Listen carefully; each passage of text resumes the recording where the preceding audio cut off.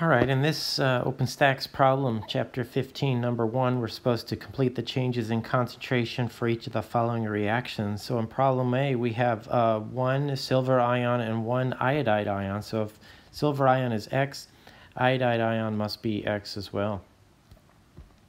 For B, we have calcium carbonate going to form one calcium ion and one carbonate ion. So if carbonate is X, calcium ion is X. For C, we have magnesium hydroxide solid forming magnesium ion and hydroxide ion.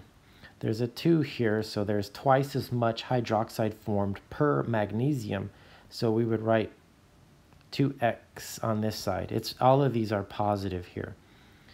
In part D, we have magnesium phosphate ionizing, dissolving to form magnesium ion and phosphate ion. So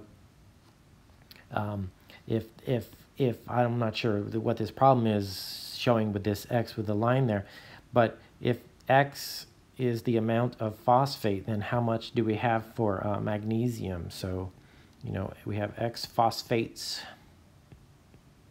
okay? And we want to do a mole-to-mole conversion. We want to convert to magnesium ion.